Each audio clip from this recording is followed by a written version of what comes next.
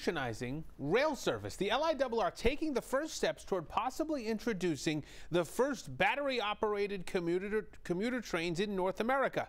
Nassau's Logan Crawford has the details. LIRR officials say they want to see if they can eventually make all of their trains run on batteries. The idea at this point is to find out how many, how big, and where they will fit underneath the train car.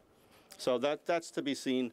Over the next 8 months, the LIRR will conduct a study to see how far a battery-powered train can go, how fast, how long the battery would last, and where to put charging stations. LIRR President Phil Eng says the Oyster Bay, Port Jefferson, Ronkonkoma, and Montauk branches all still run diesel trains.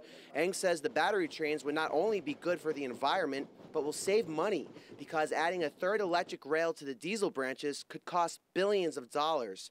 Lisa Daglin with the Permanent Citizens Advisory Committee to the MTA says battery trains could also cut down on transferring at Jamaica and other stations. Anything that is going to benefit the environment and benefit riders is something that we absolutely support. Then they would start test running empty trains here on the Oyster Bay branch. If all goes well, they could start running battery-powered trains with passengers on them as early as next year. Everything's going to be battery operated. How's that possible? You know? You'll believe it when you see it. True. The other diesel branches will be tested after Oyster Bay, which is the shortest trip to the city. The LIRR tells us the study on battery-powered trains will cost $860,000. In Oyster Bay, Logan Crawford, News 12 Long Island.